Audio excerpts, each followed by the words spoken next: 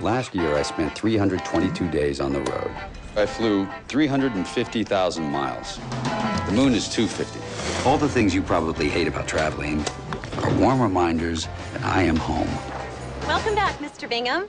I am the passenger. I work for a company that lends me out to cowards that don't have the courage to sack their own employees, and for good reason. Who are you, man?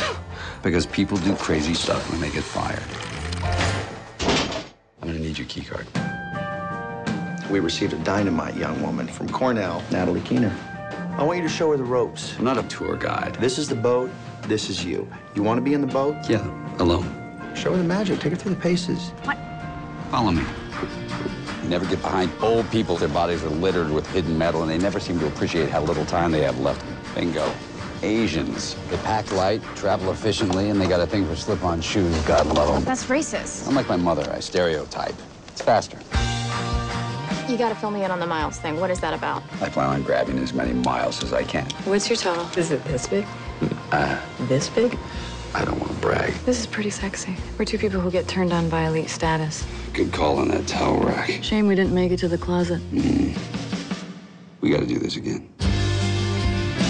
What kind of relationship do you have? You know that moment when you look into somebody's eyes and you can feel them staring into your soul and the whole world goes quiet? Yes.